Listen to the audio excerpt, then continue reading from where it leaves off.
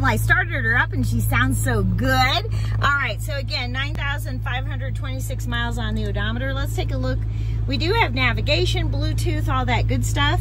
You do have the sport steering wheel, not the multifunction, so I'm gonna have to hit this lever, and then that's gonna change the information display right there. You're gonna see that navigation is an option right there.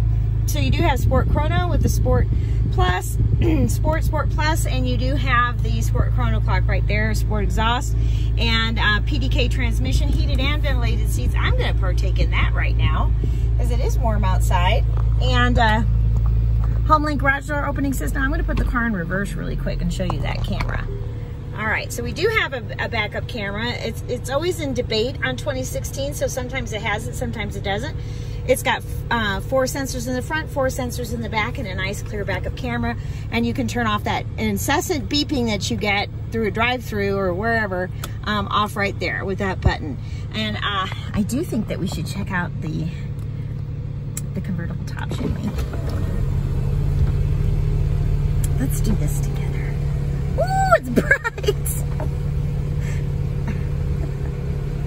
Oh, it's so pretty out though. All right, so let's go through the whole process. All right, and now I'm gonna do this. Look at this.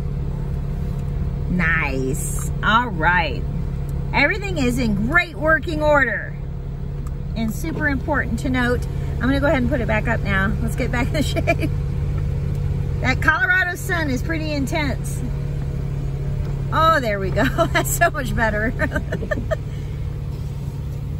And this is such a pretty color. I mean, I love the sapphire blue with the Luxor beige interior. It's such a nice combination.